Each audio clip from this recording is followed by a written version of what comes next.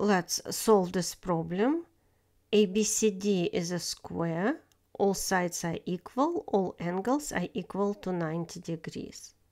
Let's find all three sides of the triangle AMN.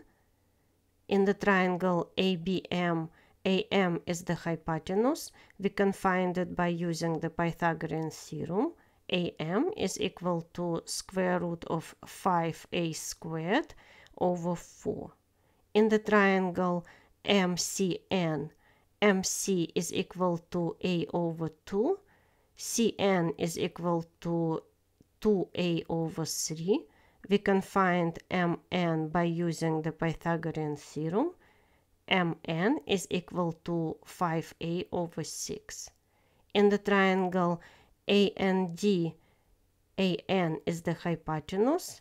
Again, we can find AN by using the Pythagorean theorem.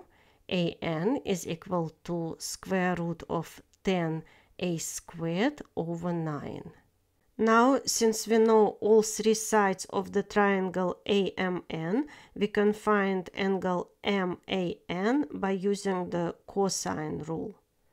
Let's sub in the side length values, and after simplifying the equation, we get that cosine of the angle MAN is equal to square root of 2 over 2. The full explanation of how I ended up at this answer can be found in the description below. Therefore, angle MAN is equal to 45 degrees.